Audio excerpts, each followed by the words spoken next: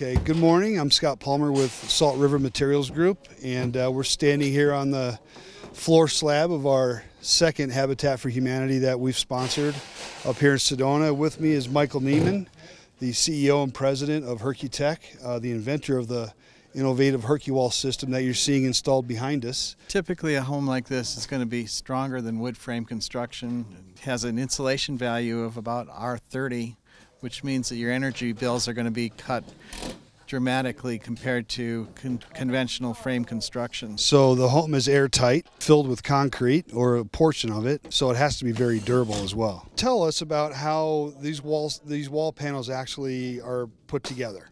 Each panel in this home is built specifically for this home. We lay down a track, and the panels then are stood up in the track. All of the vertical reinforcing that's necessary actually takes place with a component that we call shear strip. So I see you're holding a sample of a Hercuwall section here. This is the component that grabs the concrete, or the concrete grabs this component, and that replaces the rebar and forms a composite technology.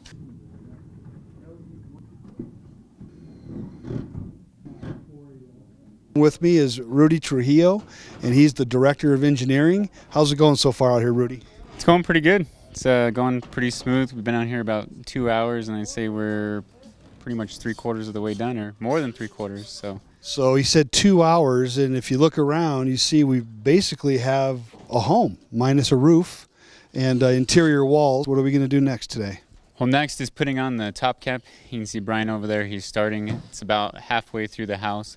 And then Jeff is dropping rebar into the bond beam, and after that it's just stringing it, make sure it's straight, and bring the concrete.